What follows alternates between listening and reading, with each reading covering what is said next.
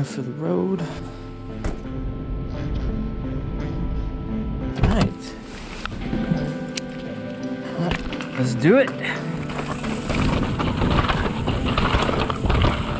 Woo!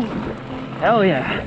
Hi, my name is Johan Gilchrist, and I'm a PhD candidate studying explosive volcanism at the University of British Columbia. Today is a day in my life. Oh, I love that one. That's amazing. It's not fair that I get to do this before work. And that's it. Time to go to work.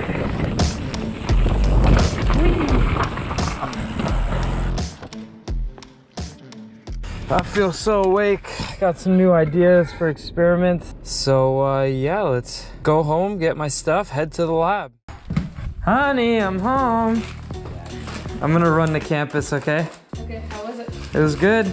I did some cool things, didn't kill myself. Good workout. All right, can also use my trusty steed to get to the office. There's a beautiful secret parking spot. Free parking. Gotta get back by 5 though, or I'll get towed. Coming up, this is the Earth Ocean Atmospheric Science Building, the old one. This is the back entrance here.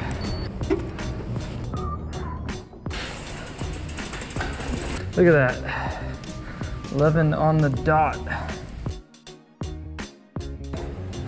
This is the lab. It's where the magic happens.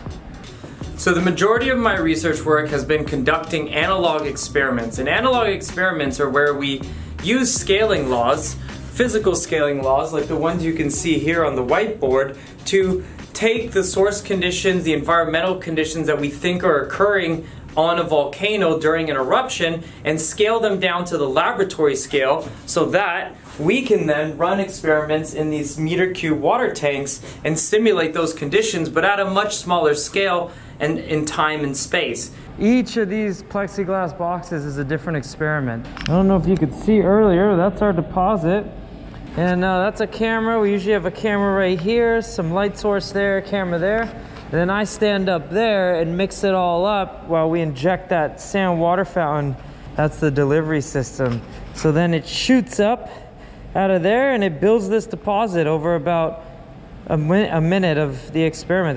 It takes sometimes it takes 6 to 8 hours to set up one of these experiments, and then it only runs for 1 minute and has a bunch of action. But thank God we got these super slow-mo cameras to capture it all. And this is powerful because it gives us a lot more control to investigate some of the physical processes that govern the overall behavior of these eruptions and the hazards that they're going to pose for surrounding communities. So today I'll be attending a series of lightning talks by other members of our department here. This is where we get research assistants, graduate students, and postdocs to present their research to the whole department. Check it out. So we'll begin with my colleague Colin Rowell's talk on explosive volcanism and mixing of these volcanic plumes with the atmosphere, which is very similar to the work that I do. So it's a day full of volcanoes. I hope you like it. Well, those are a bunch of really good talks by all my fellow grads, RAs, and postdocs. It's really cool. I think we saw like 7 or more talks. Rare that you get to see everything that everybody's doing in the department, so that was really cool to see. Time to get some lunch before the next meeting. Okay, no time to get lunch before my next meeting. That's kind of how it goes some days. Just gotta be flexible. Okay, now on to our weekly lab group meeting of the Dr. Mark Jelinek and Dr. Catherine Johnson Geophysics group here at EOAS at UBC.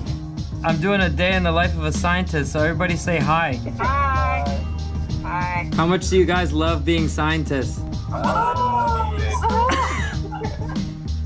Today we have our former PhD student and dear friend, Dr. Thomas Aubry, who's at Cambridge, and he's going to give us a talk on his continuing work on the effects of volcanoes on climate and vice versa.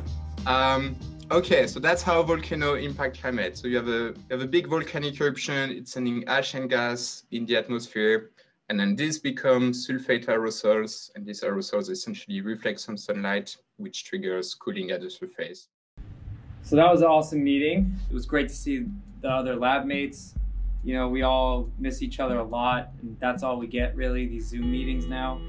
Yeah, it's tough times in the pandemic. You know, the science is a bit slower, but for me, I mean, it's good too because I've been able to really focus on my science and get it moving and stuff. You know, weird times, but I'm hungry. It's 2 p.m. Woo, let's eat. So here's the lightning fast tour of my walk from my lab to my favorite coffee shop on campus. Can I get do a tuna salad sandwich? Thank you, yeah, excellent. Oh, piping hot coffee and piping hot tuna sandwich. What a gorgeous day it is. So after I get my afternoon coffee, I sit down, I do some data entry, some data analysis, and I have a little dance break because I'm jamming out to some great tunes. And then I play with some theory. And today I'm going to play with some theory on the basis of some ideas I had during my morning mountain bike ride. I hope they work out. I'm going to turn back to some field data I collected in 2018 at a volcano called Sabancaya in Peru. And I'm measuring the source conditions at the volcanic vent during the eruptions we saw there to get the velocity and the mass of erupted rocks that came out at the same time. And using those measurements, I can help constrain the experiments I'm doing here in the lab with these natural conditions that we were able to measure at the volcano during an eruption. So this three-pronged approach, using field work to figure out what the natural conditions are, scaling them to the laboratory scale to run experiments to investigate in much greater detail but with a lot more control than in nature, and then using those experiments to help validate sophisticated numerical models, and then running those models for those conditions we saw in the field to make very precise predictions of where the mass is going to be transported along Earth's surface or in the atmosphere during eruption, and ultimately see if we can use this to help save lives during these eruptions. Yeah, I think I'm gonna go home so my car doesn't get towed and have dinner with Manar, and maybe do a little bit of work after that, and looking forward to then, I don't know, maybe watch something with Manar, get in bed, and read a book, and pass out. All right. So today was a really good day for my science and my research. I started with a mountain bike ride that was very peaceful, rejuvenated my blood in the morning, and actually because of that allowed me to develop a bunch of ideas I've had about my analog experiments that I've been running in the lab.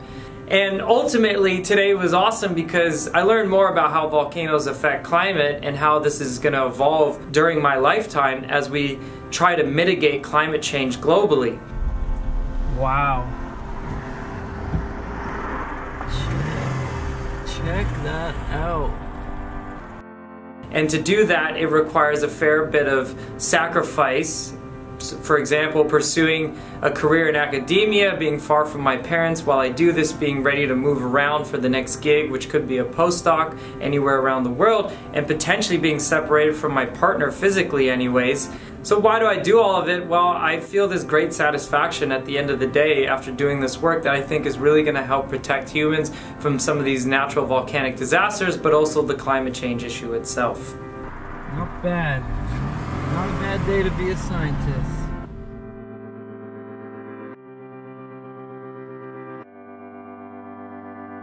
But now it's time for dinner. Ooh, and some wine, courtesy of the lovely Manar. Thank you. Ding ding.